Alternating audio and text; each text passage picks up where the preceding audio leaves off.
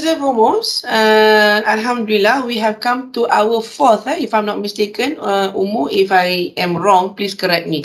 Fourth brown bag session of Anjuran EdTech. And the last couple of sessions has been very successful and informative. And today we have similar program but this time we have different panels from different faculty. The first panel we have Dr. Hijaz. Later we will hear from Dr. Hijaz where he is from and his experience in flip learning and everything. But before I start with Dr. Hijaz, I think as everyone may have known, we are moving towards micro-credential, buffet courses, and that kind of learning experience in the future. And not, we have to kind of like embrace flip learning in our teaching method.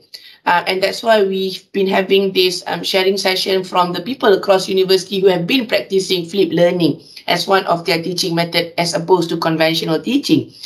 Allow me to just briefly define flip learning. It's like Dr. Azhar selalu cakap, flip learning is like we flipping the table. So we are actually flipping the teaching from us doing most of the teaching to the students. So it's more of a self-directed learning, but very engaging. So, and I think this is my second time sharing. I've pulled out some papers actually looking at the evidence on flip learnings. They are actually the evidence and the papers, people have been looking at it since 2000, the early 2010s, 17, 16, but it becomes more rampant due to COVID, where most universities are closed and everything are taught online.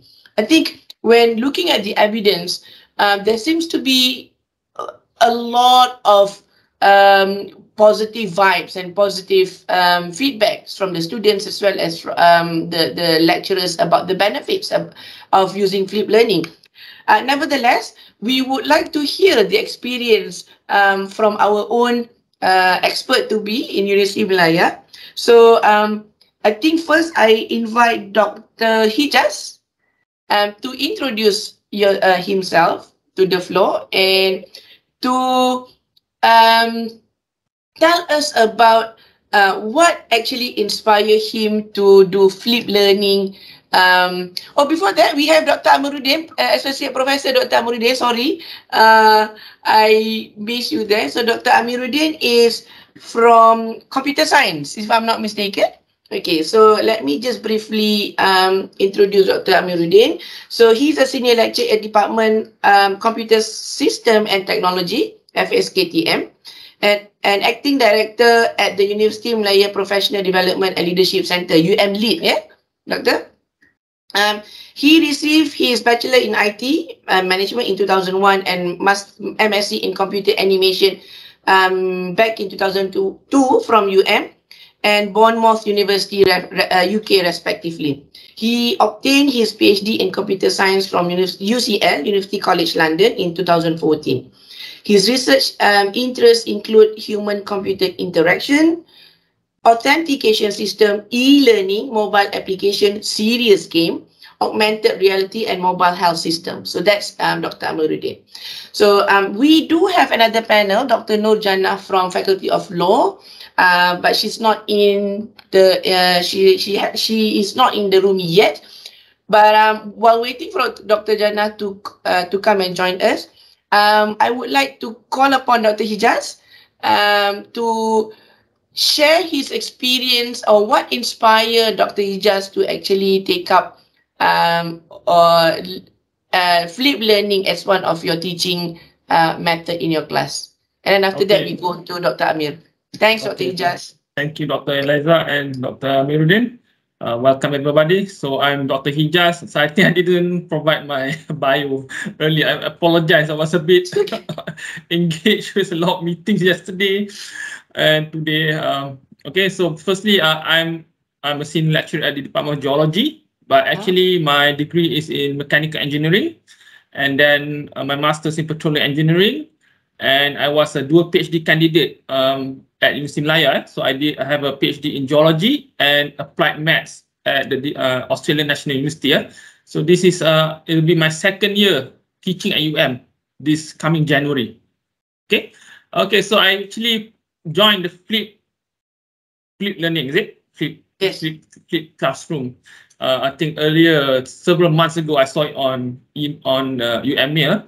Of course, I acknowledge EdTech through their what I call the Emerald program. I think they did provide a lot of interesting tools that I adopted lah. New things that I just knew about how to teach. For example, using, of course, all the online platforms like Teams, Google Meets, and one of the tools that I frequently use is Padlet. Okay, and the reason I was interested in flip learning because I was curious. I wasn't aware. I was taught teaching is supposed to be in a classroom setting. Okay, so that's already fixed in stone in my mind. But when I went through the emails, just to tell you, I do read the edit emails to see what they offer, because so I read the content. I was interested to see how we can flip the classroom. Instead of us teaching, we can actually save time where the students have to, sorry about that, I have to close my WhatsApp to my stuff. So we allow the students to learn outside the classroom, and then we engage them in the classroom. So the reason I take up this course and why I think it's very useful for me is because of time. Because I think we are aware, lecturers, we are not just teachers, we are researchers. So it's inevitable. We have to cancel classes because we have to attend meetings, grant meetings, etc. So I feel very guilty when I have to cancel classes. I had to cancel classes yesterday because of meetings, 2 meetings. In the afternoon, but I attended one. So I use flip learning. So I already prepared from, so I've already learned about the flip learning, the concept from Dr. Zahiruddin Fitri. So I know what materials I can provide for my students if somehow I can cancel class. So I think with the MCO, we use Teams, for example, Teams for our class recordings. And conveniently, all the previous class recordings are stored in Teams automatically. So for yesterday, I have a lecture slide number 5 for the topic. So I asked the students to watch the video from 2021. Okay, and then we will go through the tutorial next week. So that's an example. So I don't have to feel guilty that to cancel class. I don't feel pressure to find replacement class because it's inconvenient for both me and the students. So I tell the students, be prepared that I have to cancel. So I think it's important that we tell the students. I do tell them that I will have to attend meetings, or conferences. So they have to be prepared to learn on their own. So they need to be well informed. They need to be informed that they need to learn on their own. Okay, and not to feel stressed. Okay, and assure them that I will provide enough materials and support. And tell them that they can contact me via WhatsApp. So that's some sacrifice I have to make Okay. And for the tools for the materials, so I have to tell the truth, I do not like to use Spectrum. It's not my favorite. Dr. Hijaz, let us get to the tools later. Perhaps maybe we can get Dr. Amirrudin, but before that, I would like to welcome Dr. Jaanah Chiu Li Hua at one more panel for this session, and Dr. Jaanah is from Faculty of Law. So we have people from geology, and we have people from science and non-science faculty today sharing their experience, and perhaps later when we get to the challenges, we'll see the challenges in terms of different faculties. Prof. Amir, maybe I can get you next to hear your inspiration taking up flip classroom or teaching flip classroom. Bismillahirrahmanirrahim. Assalamualaikum warahmatullahi wabarakatuh. Selamat tengah hari. Your voice is a bit too soft, Prof. Okay. Maybe you can adjust it a little bit. Better? It's a bit better, but not as loud as Dr. Hijaz. Sorry about that. So I'm going to get closer to my laptop. Yeah, that's better, a lot better now. Thank Okay, you. so, Assalamualaikum warahmatullahi wabarakatuh. Salam sejahtera, selamat tengah hari to Dr. Eliza, Dr. Hijaz, dan Dr. Jaanah, and all fellow friends for joining this event. So first of all, thank you very much for organizing this. I really appreciate it. So I guess that there are many experiences with flip learning, experienced by our colleagues in UM. So just to send from my experience, so I believe that flip classroom is very interesting because it gives some sort of opportunity for us to be creative in the sense that we do not just stick to the lecture notes or something like that, where it's really sounds like traditional kind of methods.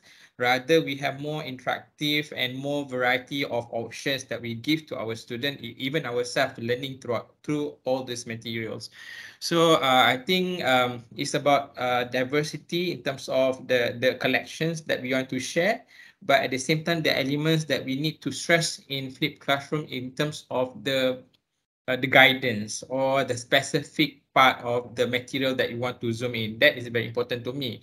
Else it become not focused or something that perhaps not related to our learning outcomes or things that we specifically want to measure at the end of the class or even after the class. So I think we need, as a instructor or lecturer, we really need to find those materials that we first need to review it, whether it's interesting, relevant or not, rather than we just, we believe this might be useful now. I think we have to be critically, clear about that. What is the, let's say, for example, video or short video or tutorials or any sort of notes or lecture, material file document. So I think as an instructor, we need to zoom, to which part that of this material that we want the student to focus on, and we want to discuss further during the lectures or something like that. So we have to be some sort of give some guidance to our students. So I think that's about it. And then I think another thing is that as Dr. Hijaz mentioned, that is a good opportunity for us to focus, not to waste our time lingering around the bush, not sure what to focus, but we that might help us in terms of making sure that the student too can focus on the area that we want to test, or want to discuss further. Or I think in determining whether which part of the parts of the material that you would like to share is relevant or not, we also need to make sure that maybe we focus on the part that you believe is challenging enough for the student to understand. I think general concept, I think we don't waste time on that, things that knowledge kind of level kind of things, maybe we don't concentrate that much during the lecture. Rather, the one that needs more discussion, discussion, not just us to the student, but also among the students, because sometimes the student can be more creative than us. So we need to admit that. So they give more idea or insight into things that we look from different things, students look from different things, but at the end, we acknowledge that the diversity in terms of their feedback. So I think to start, that are the things, Dr. Eliza, that I think I can point out that we need to give priority. Dr. Eliza, you are mute. Yeah, thanks, Prof. Amir. So moving on to Dr. Nurjana Chew, what actually inspire you to take flip learning and practice that in teaching your class? You are from law, so perhaps the challenges is different. But as for now, maybe you can tell us. Besides not having to talk as much, like straight 2 hours of teaching, what inspire you to practice flipped classroom? I think the push, first and foremost, hello everybody. Yeah, apologies for coming in late. I was having a class, I had to cut it short. What inspired me to go into flip learning? Basically, this idea of us giving lectures and the students just listening. Over the years, I've been teaching for over 20 years, and I know for a fact that it's not a very effective way of teaching and learning. Yeah. And over the years, I've sort of modified here and there. The pandemic sort of pushed it further, right? In terms of why we needed to engage the students more rather than just giving lectures. And in studying law, there are many things to cover, and to make it more interesting for the students. For example, I've sort of flipped it around in terms of conventionally when assignments are given to the students, right? The lecturer would actually give tugasan, the assignment question, and all the students will try to answer that particular assignment. But what I've done in this small example is that I hand it over to the students and ask them to identify. This session, we are looking at cases. Identify a case that you want to analyze and identify the issues that you want to discuss. So in that sense, I sort of hand over to the students that ownership of what is it that they want to learn and which case is more interesting, because I can't cover everything. So I've got almost 170 students. So you can imagine the number of cases that I have to go through. So in flipped classes, actually, one has to be also brave in giving up that control and giving it to the students to actually identify it. What I found is that they are, because they are the ones who's choosing that question or that case, they take ownership of it and they will actually put in more effort. So that's the interesting part where you sort of instead of one-way traffic, you get the students to actually participate and they identify that. That's one. The other way of looking at it is in terms of going deeper into a particular issue. The students are then able to, in group work, to have that discussion amongst themselves when you give them that ownership of identifying, okay, what's your group presentation, instead of me assigning it to them. And in law, I think because I teach criminal procedure in recent years, memang banyak kes-kes yang menarik, kes Datuk Seri Najib, kes Rosmah, right? So all these cases are very interesting and the students want to explore all the different aspects. So instead of kita bagi konsep, bagi statutory provision, right? Students will look at it in a different way. Like Dr. Amir said just now, students are actually very creative, more creative than us, by the way, because their presentations and their analysis are fantastic. And I'll share afterwards, if we have time, the outcome of flipping the classes in terms of the achievements, the assessment that I've done. If you see it, you won't believe it. Yeah, because this is something that I'm really convinced it works because I've done it and I've experimented with it. Some of the students were very upset when I experimented with them, right? Because they're not used to it. They even said, "Oh, we prefer exam. We prefer exam," right? So that's something that you have to sort of get the buy-in from the students that they are willing to join in the learning process. Yeah, I think that's about it. Yeah, thank you. Yeah, I think what I can sort of like conclude from what the three panels have said is, I think that the challenges with students especially, and that's where Dr. Hijaz and Dr. Amir mentioned about, giving the right instruction is very important because they really need to understand, they really need to know what they have to do and what your expectation. I think the previous panel also mentioned the same thing. So it's kind of like a challenge that comes from the students. But before we focus on the students' perspective, from your perspective as a lecturer, what are the challenges in terms of preparation, in terms of getting access to tools and that kind of stuff that you are facing when we know when we talk about flip learning, it's a lot of preparation, right? Like you need to upload all your information and your materials prior to the actual class. So if you can share your challenges when you were preparing your classes or still preparing it now. So if you can share the challenges, maybe we can start with Dr. Hijaz first. Okay.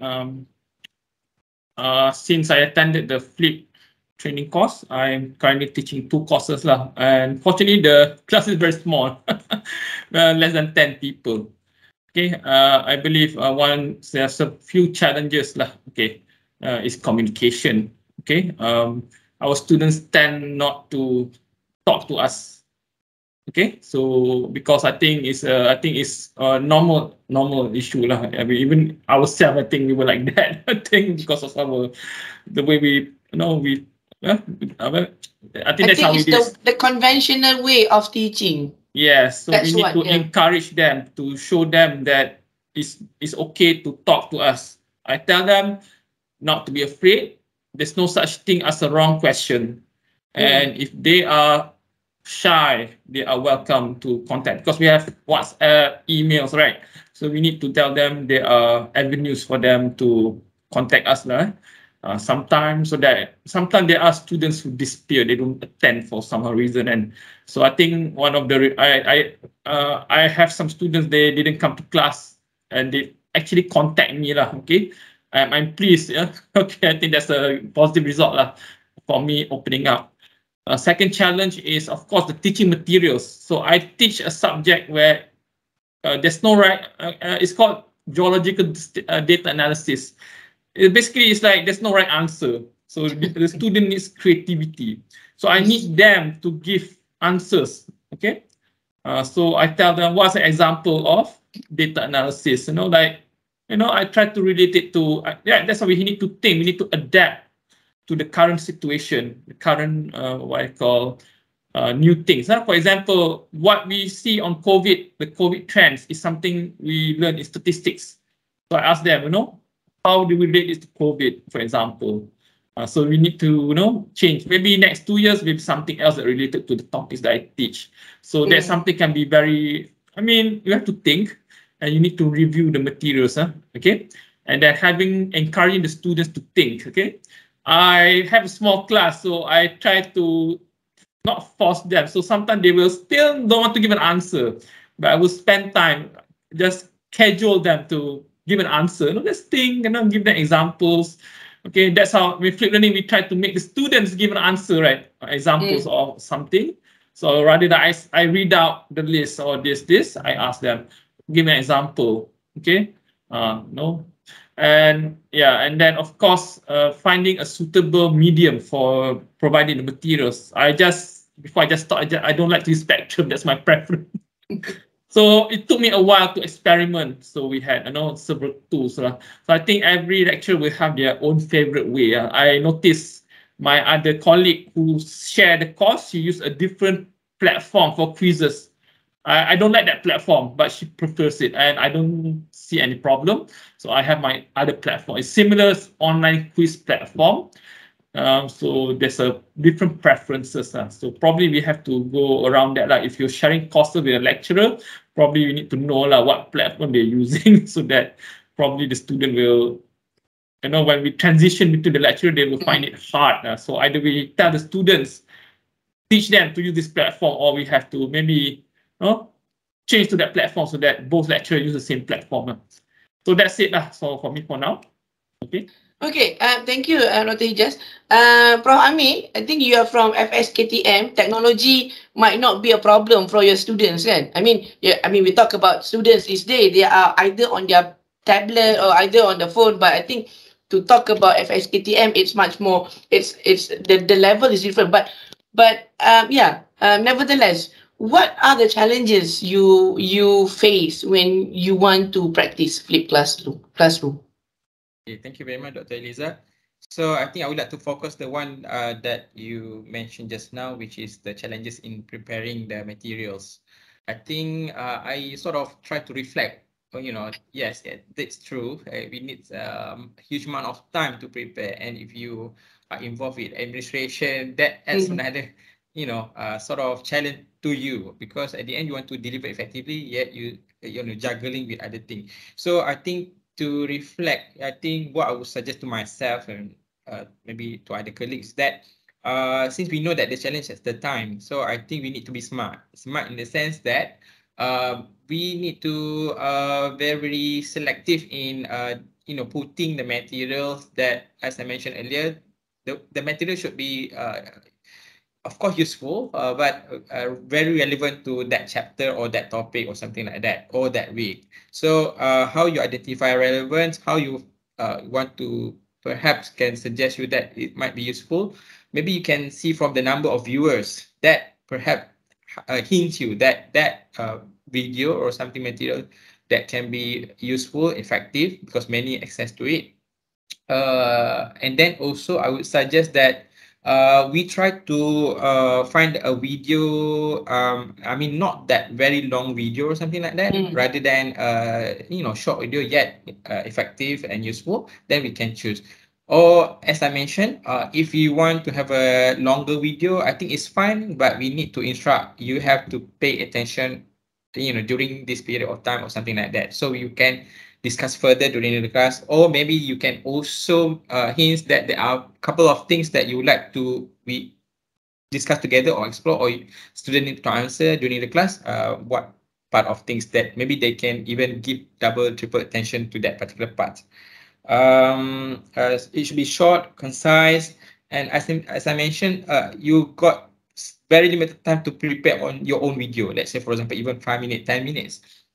So I think during that 14 week, I think maybe you can have one or two, a couple of your own video, because sometimes students appreciate more if that is your own video. Yet you still can use other video, and then focus on the one that you want to add to the topic lah. So I think another things that I think it might be useful, that sometimes when Dr. Jaanah said about ownership, ownership in terms of assignment, for example. Yeah, I agree with that. So normally I would give a couple of list of topic, and sometimes I need to assign, or they can choose. Then they can modify the topic according to their own direction. It's fine. And then the things that I think we like to add to ownership is about giving them a chance to contribute during the class through, for example, you would like to ask them to certain week, maybe one or two group, create 5-minute video, what you're going to say about this thing, but you need to give clear instruction. And then maybe within their group or in partner, they can produce short video with their own creativity, something like that. After 14 weeks, you have covered maybe 12 videos, unique video, different topics, and maybe that's speed up the process.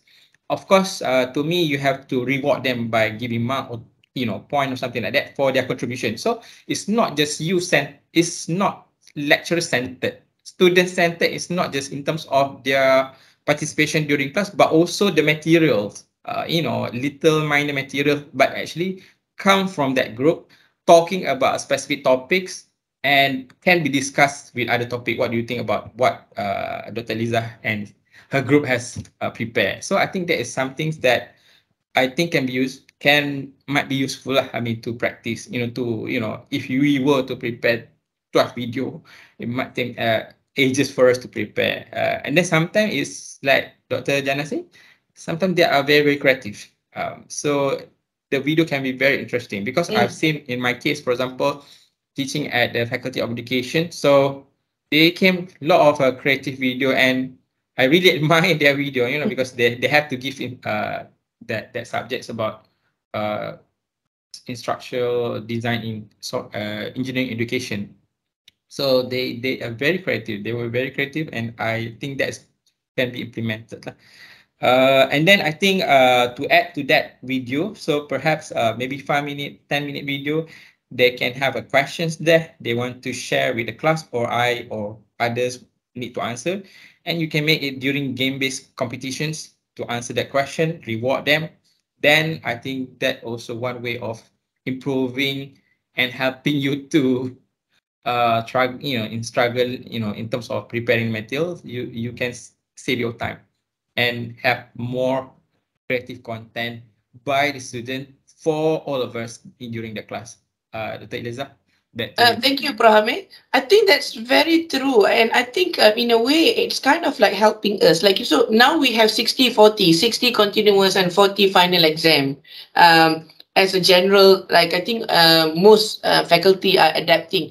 Maybe, you know, and even up to now, I've been thinking like, you know, we used to have like 20% mid-semester exam, 20% written, you know, and then maybe, you know, breaking it down to the smaller projects can actually, and then you can evaluate real time at that time. You don't have to go through their paperwork, you know, and I do believe that they gain more understanding when they do it. They do most of the work themselves. It's like when we did our PhD lah, you know, like we gain like the information ourselves and it becomes us. Dr. Amir, if you don't mind me asking, is your class big? How many people are there in your class? My class now normally my class not more than, I think last time interaction design about 60-70 because there were mobility students from overseas. Okay. So I think less than 100 lah. Okay. Between 50 to 100. All right. So I would like to hear from Dr. Jaanah because her class is big. So I think maybe like Dr. Hijaz, the class is small and it's much more easier to, I think in general it's much more easier to manage if it's a smaller classes. But your class is like 100 and, you know, more than 100. What is your challenges in terms of preparing this initially and your challenges in class, because your class is big and I think we do have classes that are big and small. So maybe I think the big classes are more challenging than the small classes. So what do you think about that? Definitely jealous. The Hijaz only 10 students, kan? You can do a lot with very small group, but because my class is so big, the challenge is to manage the numbers and with regards to determining what kind of activities can be effectively carried out in the big group. So the tutorial groups are about 16 people per group. Oh. So I've got 11 classes right now. I break down each class. So this is the challenge in trying to do flipped class in a big group. You have to organize it properly. So out of that 16, I break into a subgroup of 4. So each group, every week, this is on ongoing basis, they buat seminar presentation. So this is guided, whereby the questions are given to them, and then they have to present either video or whatever presentation that they want to use, right? On that specific, I give them a list of questions. They pick and choose which question they want to do. And they discuss amongst the group. So I wanted that interaction between the groups because most of the time you find that the students may not be speaking to each other even though they're in the same group. So macam kena paksa jugalah for them to interact in that sense. Yeah. So organization definitely is one of the major challenge which needs to be set from the very beginning. So managing their expectations, giving them specific instruction, what are we going to do, how we're going to do it, when we're going to do it, and the role of each and every one of them. And I put down written instruction, masukkan dalam Teams for each task. These are the instruction. Cakap mulut tak masuk. So written, you have to tell them, and then the written instructions are there so that they can refer to it as and when. And following up from what you said just now with regards to the assessment, I've never followed 60-40 for many years. So my course now is 80-20. In fact, one of the other courses that I had earlier is 100% continuous assessment. Tapi banyak sangat kerja. So you've got to understand that it's a lot of work and it's like 24/7 in terms of communication dengan student ni. Kadang-kadang tengah-tengah malam you get WhatsApp, doctor, can I clarify on this point? Kan? So it's not for everybody, I would say, because not unless you want to keep that time frame bagi tahu diorang kan. But to me it's okay, they can can WhatsApp me anytime because I choose when I want to respond. You see, I don't want to restrict them so that at least they know that I'm accessible. Reviewing the material, not because there's a lot of material out there. I personally don't use much in terms of videos and things like that. But the students will actually do it. They will get the material. In fact, their presentations are top notch, better than mine personally. Right? Sebab diorang pandai, they can play around with technology, which actually is something that they enjoy as well. Right? Dinosaurs like us nak experiment something, is like somebody has to instruct me step by step to do anything. Dr. Zahir will know macam mana nak buat ni. We ask step by step. Student, you just sort of give them a little bit of space and you see them run. They will run with it. So that's the fun part, right? Once you get the buy-in from the student, once you engage them, you see them bloom. They will do much more than what you expect, and they have never failed to exceed my expectations when I approach it this way, right? The other challenge that I face is because it's group work, whether it's a bigger group or smaller group, because on a weekly basis it's a smaller group, on a group presentation and group assignment is a bigger group, tutorial group. So 16 of them have to work with each other.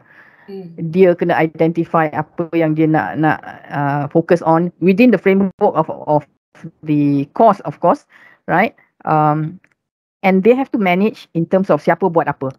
Kadang-kadang bergaduh juga.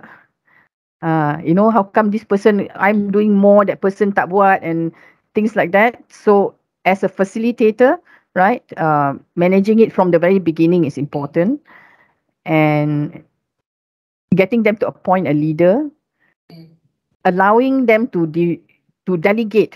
Dia kena bincang sesama dia.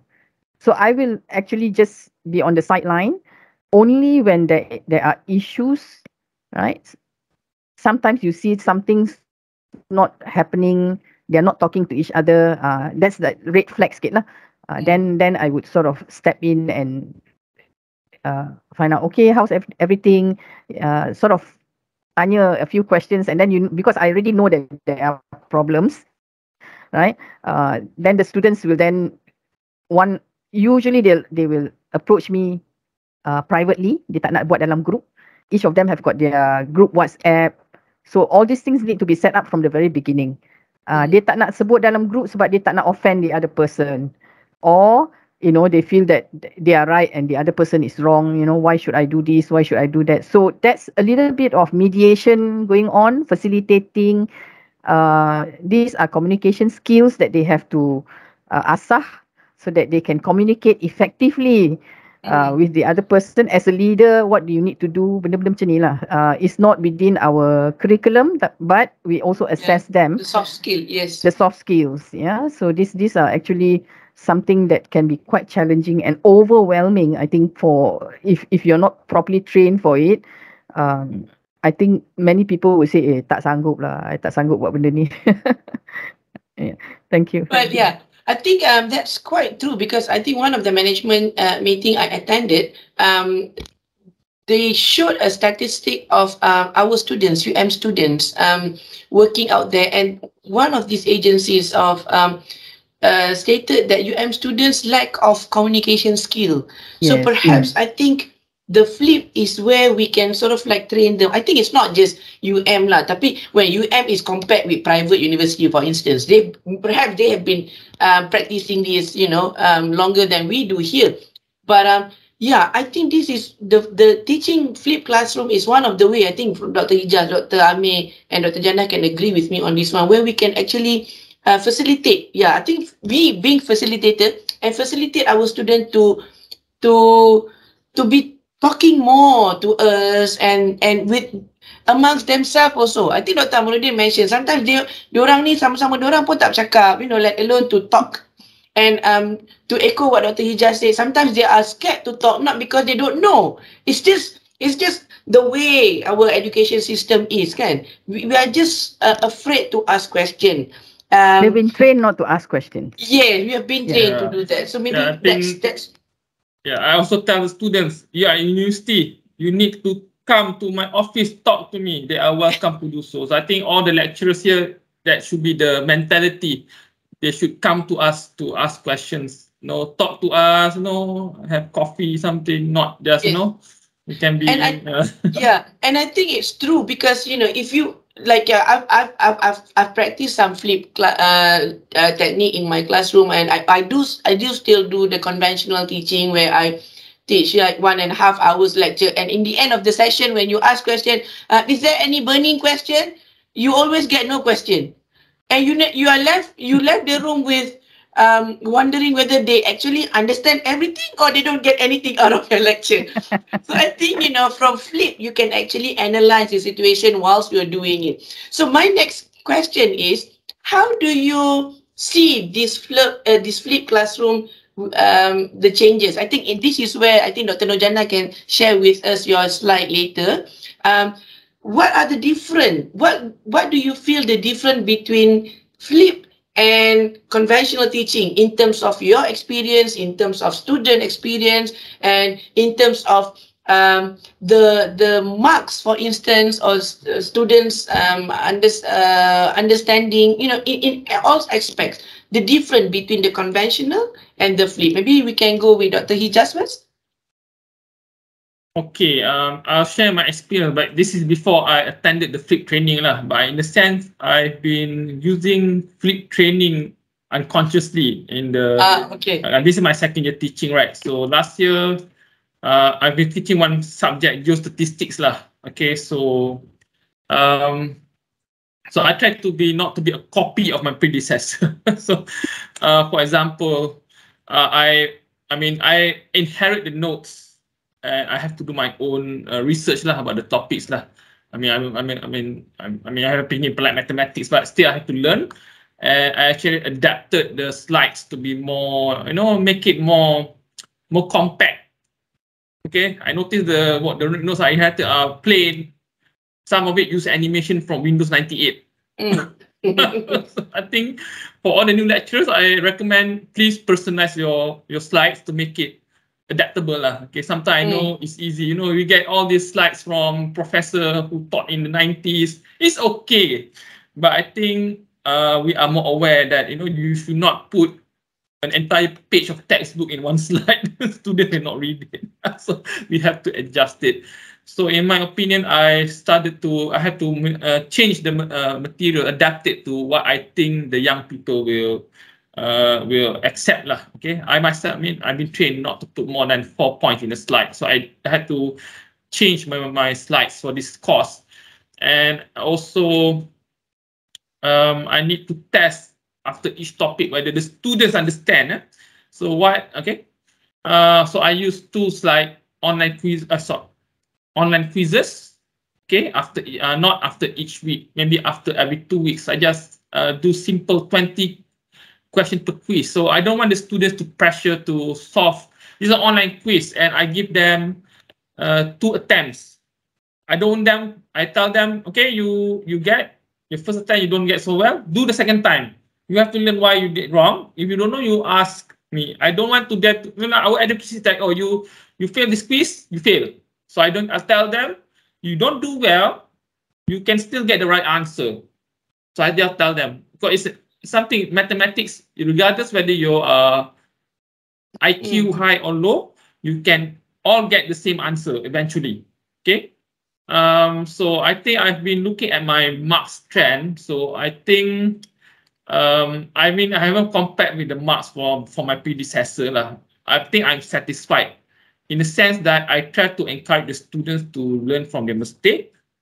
Okay, so my assessment is rather than punishing, allow them a second chance. Not the exam, like for the continuous assessment. But it's more mathematics, statistics, right? It's simple mathematics, but sometimes I need to know which topic they are weak at. So I know that the first basic statistics, they're okay, but there's parts of like hypothesis testing, they are weak in that.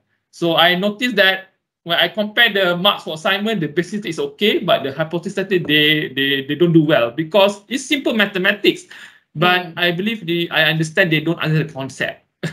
Okay, so I focus more on the hypothesis testing. So after the first time I teach that subject, the second time, the second semester I taught that subject, I spend more, I add 1 more week for hypothesis testing because I know they are weak in that. Okay, so that's how I learn. I try to adapt to what the student understand. Because I look at the output, how they perform in the exam and test as a benchmark, which topics they are weak at. Okay, so in a sense, that's how it is. And that's how, how I think flip training, teaching, where I think I try to, try to learn from the students. Okay, learn from the student, monitor them. I mean, we have the data. Yeah. We outside, and then it's a lot of work. I have to do my own. I have to do the assignment. I have to tally the marks and then talk to them. I tell them why this one question you cannot answer. You just need to describe the normal distribution. That's all. So I need to talk to them, and then I ask them why you can't answer. You just need to answer something. Why is it blank? So I need to know what they don't understand.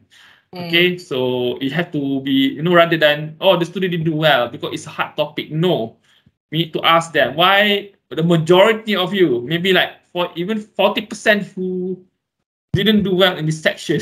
So I talk to them. Yeah. I think I think the keywords here is really communication, because we want the student to be communicating, and we need to communicate with them first.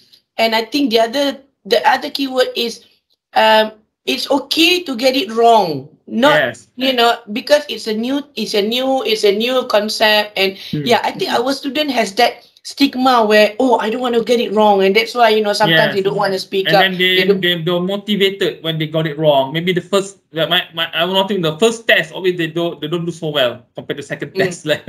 So they motivate. I tell them, I need to remind them, you can still learn.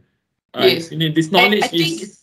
Yes, and I think when they learn from the mistake, that is where they learn the most. I think I talk based on my experience. If I did something wrong and learn from it, I will remember for life. So maybe Dr. Amir wants to share your experience. Thank you, Dr. Hijaz. Okay, so thank you, Dr. Eliza. So I think the changes or effects of flipped learning conducted during my classroom, I think as maybe I've shared before, you can make the classes, your class more engaging, more fun, something like that. So you have more active participation among the student towards you or among their group members. So you have something to base on, something to talk about, something that trigger them to talk through or something like that. So that I can see that it's more engaging and more fun, I think, in terms of the participation. I think sometimes when you have this kind of sessions where you break into group or something like that, you can also their participation, if you rate the participation increase in terms of how the participation, their attention also has increased, what I can observe from this kind of practice.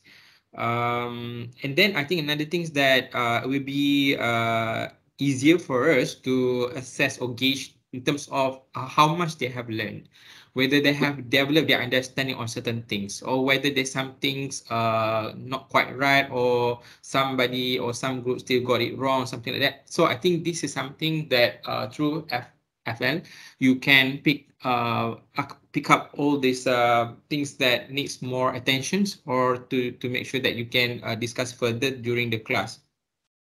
And then I think once you have developed your understanding about your student, your understanding of the knowledge or topics, I think you can also sort of in line to what I've mentioned just now, to rectify it, through more thorough discussion or something like that. You give some more time to discuss that topics that most of the students feel challenging and to them.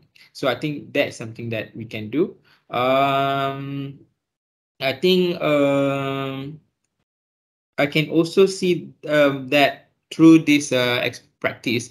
So in terms of the C-test, you have C-test as a lecturer, so you can measure whether they are happy with their contents, in the the experience that they have during class. So I think this is something that has improved.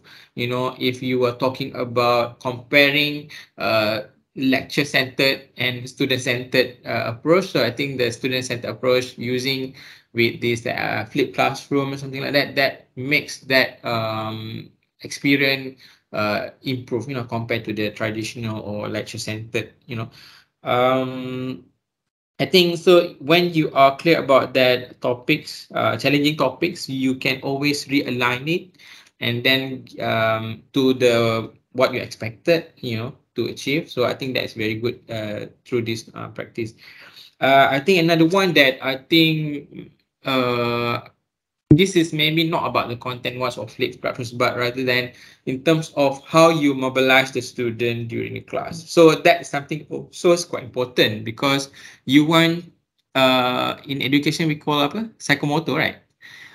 Where you need to move actively during the class, not just like next to you or something like that, closer to you, but you want to the class to mobilize entirely. So this is also some things that can trigger that the experience of a classroom more, you know, more fun, more engaging. So you sometimes it's the also in terms of the constraint of how the classroom is set, you know, for example the position of the chair, desk and stuff like that.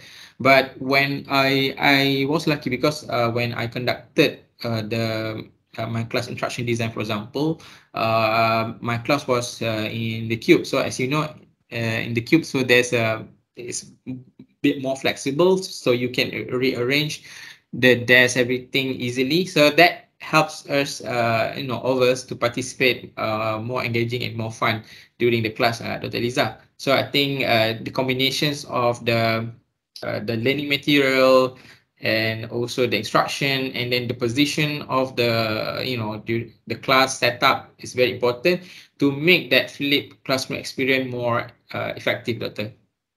Thank you, Dr. Ami. I think one thing I picked up from what you have just said is movement. I think conventional teaching, students sit for 1 hour and, you know, I think the most they can listen to you is 30 minutes. I think that is, itu pun anecdotally lah. I think in the past I've looked at papers saying that 17 minutes, 30. I think the most student can pay attention is 30 minutes and then after that they start looking at their phones and that kind of stuff, kan? So yeah, movement I think is one of the thing that is what something that we can practice during these flip classes. All right, over to you, Dr. Jaanah. We see, uploaded. we can Nampak see, tak? yes, we can see your yeah. So this is basically my introduction class, the introduction hour, you know, the first hour of the course, where I explain what I'm going to do to the students. I won't go through all the slides, right? But just to go through it, you know, I explain about teamwork, right? And I think for us to engage the students, we have to actually figure out what is it that we want to assess first, apa yang kita nak assess, and how we are going to assess it. So this is the preparation that needs to be carried out. And this basically this picture basically illustrates how messy it can be, like macam mana nak assess, apa yang kita nak assess, yeah, all these things depending on the courses that we do, of course, yeah. Individually we know our the scope of the course, right? But what is it that we want to assess? If you look at outcome based education, we need to look at the final outcome. And then we work backwards in terms of delivery, in terms of engagement of the students. That's, to me, that's what is effective about flipped learning, yeah, flipped classes. And this also illustrates something that is in a very concise term. Usually when we teach, we lecture, we say, okay, aku dah ngajar dah, you know.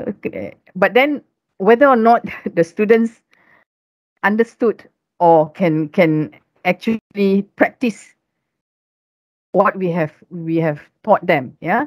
Just because you've taught doesn't mean that they have learned. And that is a very powerful mind shift on our part Because most lecturers say, okay, this is my lecture hours, bagi aja. One way traffic kan, kita bagi aja. How much of it is actually received is another point, yeah. So I want to share. Okay, this is the what I did last session, right? 60-40, but the 40 is the test and the individual assignment, right? So these are individuals.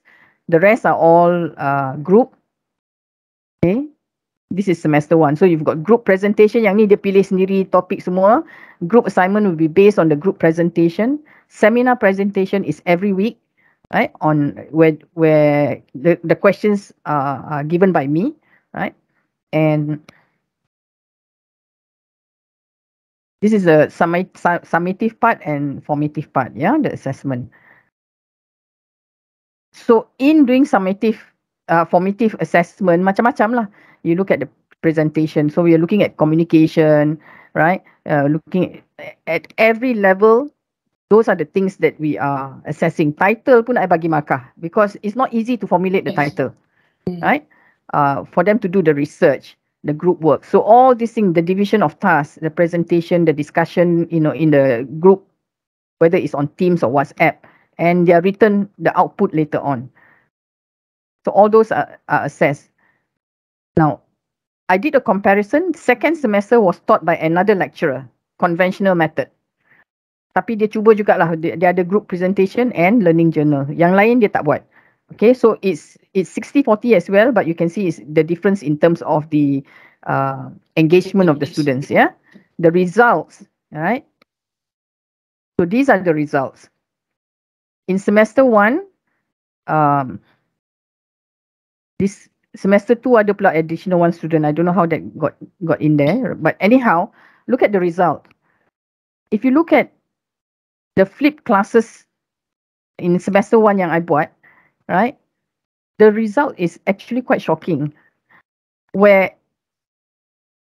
almost 80% dapat A tau. So kita tak ada lagi tengok bell curve. Yes. It's no longer there, right? Because they are all engaged, they all participate. They all were very involved in the whole process. And I'm not talking about just one activity, there were multiple activities. So banyaklah assessment ongoing yang tengah buat ni semua, right? And they reach the learning outcome. Yes. Right? We had a number of the group written assignments yang submit to journal and publish. Okay. So very impressive in that sense, yeah? Yeah. Whereas the conventional one, the bell curve is there. You can see the bell curve there. Okay. So, but like I said, it's a lot of work. It's a lot of work. So this semester, this was when I decide what assessment to do, I discuss with the students as well. Macam mana dia nak, what are the activities that they are more keen on. So they decided on case analysis. That was what, their participation. So I got the buy-in from them in the sense that you involve them in deciding what kind of assessment yang dia, they want. Bukan semua, but give them 1 or 2 that they can decide on. So dia seronok sikit lah, yeah. Betul. So that's the part that I wanted to share. So if you're still not convinced about the outcome of flipped learning, properly carried out, it is very, very effective. And I don't use quizzes because that I think the level of knowledge and all that, I think quiz is a bit too easy for my students. So we go straight into analysis, discussion, yeah. Buat macam tu. So depending on the courses, yeah. Yeah, the level of classes as well. Yeah. That is very interesting number to see there, Dr. Jaanah. And so I think we've come to the end part of the session. And before we conclude, I would like to hear 1 or 2 minutes from each panel words of encouragement for people out there to practice flip if they are not yet practicing? So maybe we can start with Dr. Hijaz. Your 2 minutes starts now. Okay, to all the lecturers, new or those who are trying to learn new things, I think flip learning is a useful tool for us, especially now we have wear too many hats. We are researchers and we are teachers, but we can actually adapt using flip learning.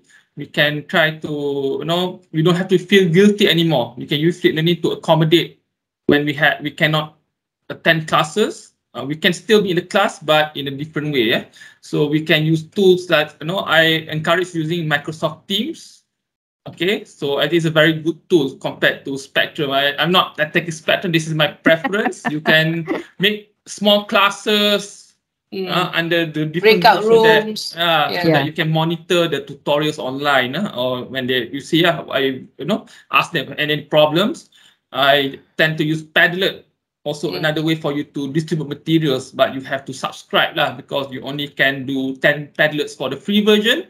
I pay Padlet. I don't know how much. I just charge to my credit card, but it's very useful. I can also look back at the students. It's a good way to democratize discussion. If they're shy, they can just post it on a Padlet anonymously, or I find they put more information in Padlet more than they taught in the class. Probably either they are shy or there's not enough time. So there's a lot of tools out there for you to help you in your flip learning. So everyone have their own tools that they're more familiar. Okay, so find your own tools to help you for the flip learning. It is to help you teach the children teach the students more effectively.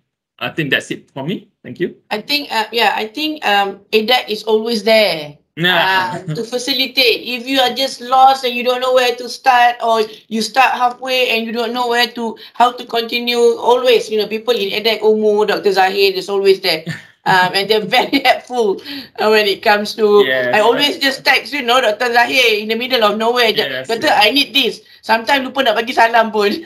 Alright. Thank you. Yeah, they're very helpful. Okay, Dr. Amir, your last words of, how to empower us. I think as a lecturer, I think you not just lecture all of us, the student. I think you are going to enjoy this flipped classroom very much. I think it's okay if to start at 10% of knowledge of flipped classroom is fine, but over the time you can improve. But I think as I mentioned, it should be enjoyable. You must feel enjoy. You yourself must feel that before you want your student to enjoy that session together. I think this can help to make our class more fun, more engaging, enjoyable. I think as Dr. Eliza mentioned, the edX always there is very helpful. So I think it's something opportunity that we can leverage on. And inshallah, I think everyone can get used to it slowly, gradually. And at the end of the day, we want to see the outcome achievement from the student more compared to us. And last but not least, I think as the instructor, we need to be closely with them. It's not just like macam lepas tangan, but you yourself to be actively engaging with the discussion. Instruction is clear. I think your role is very critical there. Although you democratize the discussion, you need to acknowledge, appreciate every single thing that being discussed throughout that session. Okay, Doctor. Thanks, Prof. Ami. Dr. Jaanah, last words from you?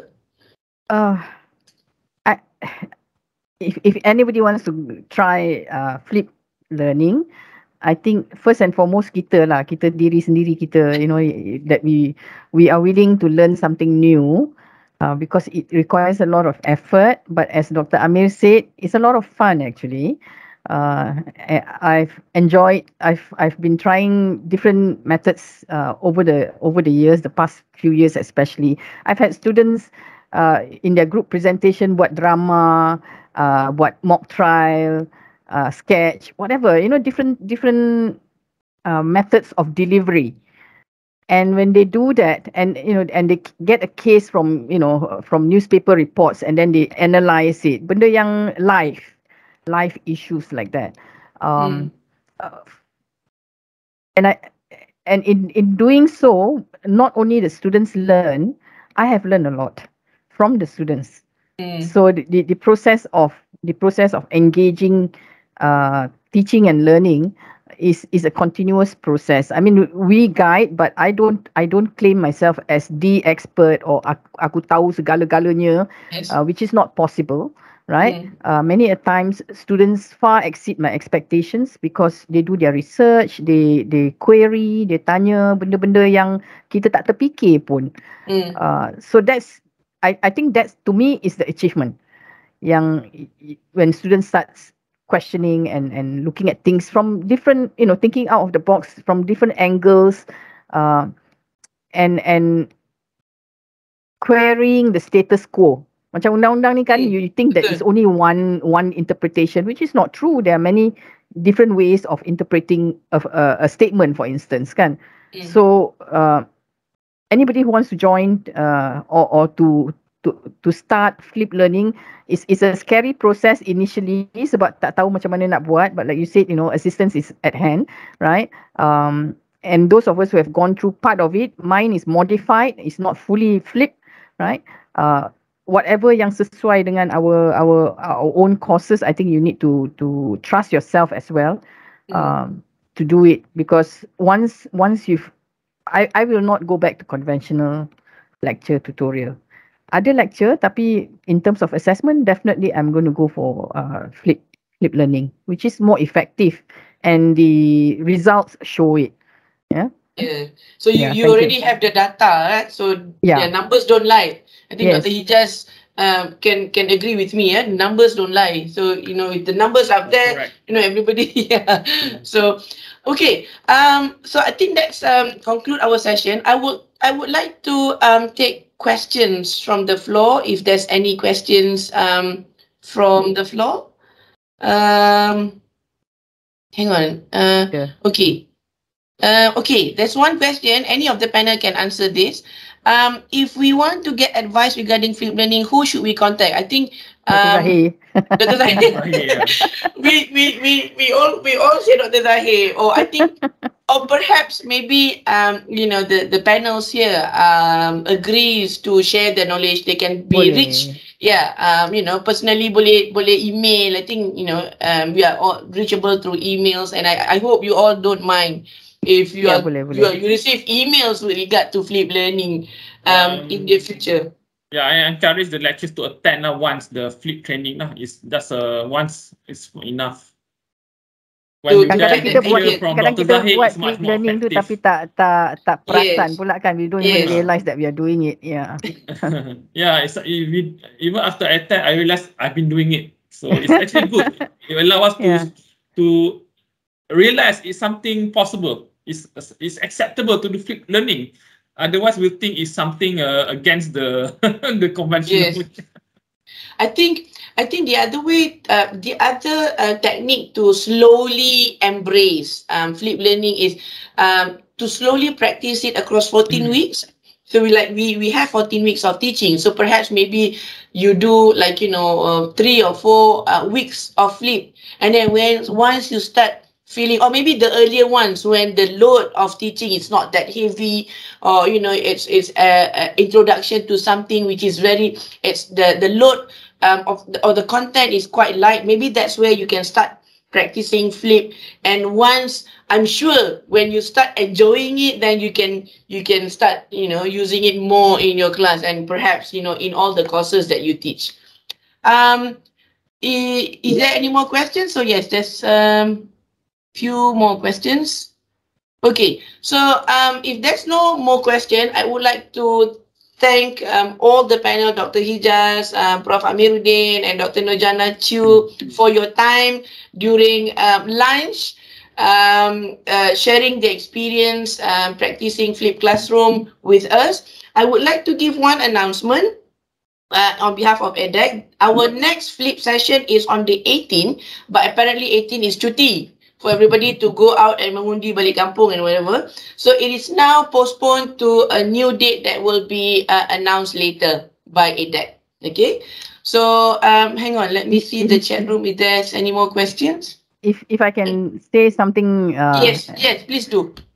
I think one of the side benefit of all this process, if once you get a hang of it, right? At the end of it, I find that students dia lebih rapat dengan kita, lebih sayang dengan kita, and vice versa. You know that connection is there.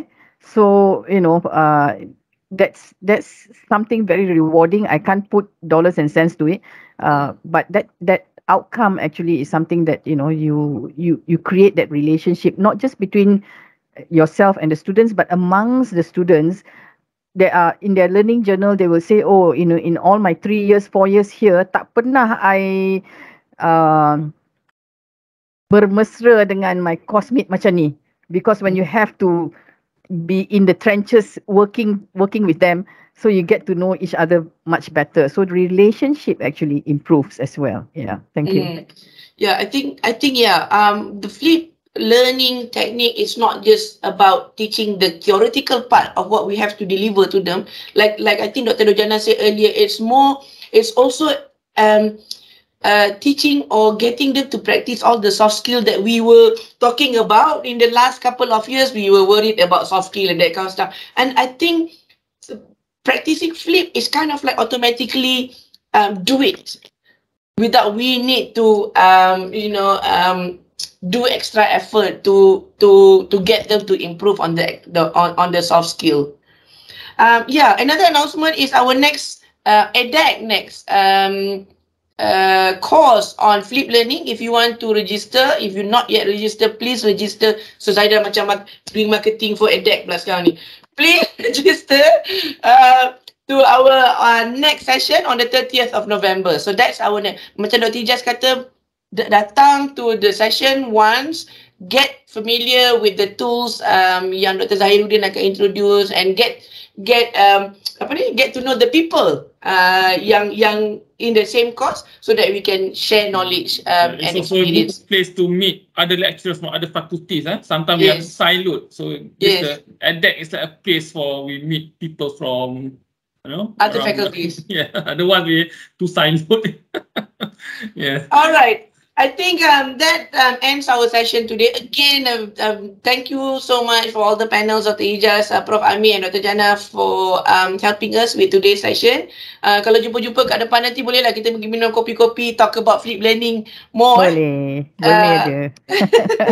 Alright, thank you very much. Thank you. See you again soon. Bye. Assalamualaikum. Waalaikumsalam. Have a good day, everyone.